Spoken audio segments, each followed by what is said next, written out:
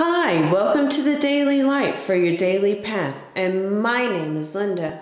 March 14, 2020. Adorn the doctrine of God our Savior in all things. Let your conversation be as if becometh the gospel of Christ. Abstain from all appearances of evil. If ye be reproached for the name of Christ, happy are ye.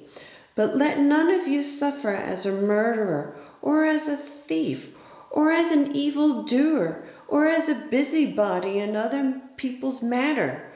Be blameless and harmless, the sons of God, without rebuke in the midst of a crooked and perverse nation, among whom ye shine as lights in the world.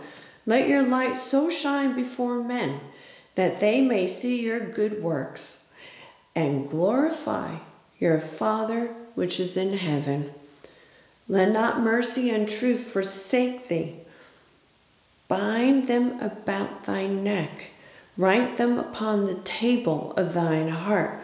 So shalt thou find favor and good understanding in the sight of God and man. Brothers, whosoever things are true, whatsoever things are honest, whatsoever things are just, whatsoever things are pure, whatsoever things are lovely, and whatsoever things are of good report, if there be any virtue, and if there be any praise, think on these things. Well, that's it for the Daily Light.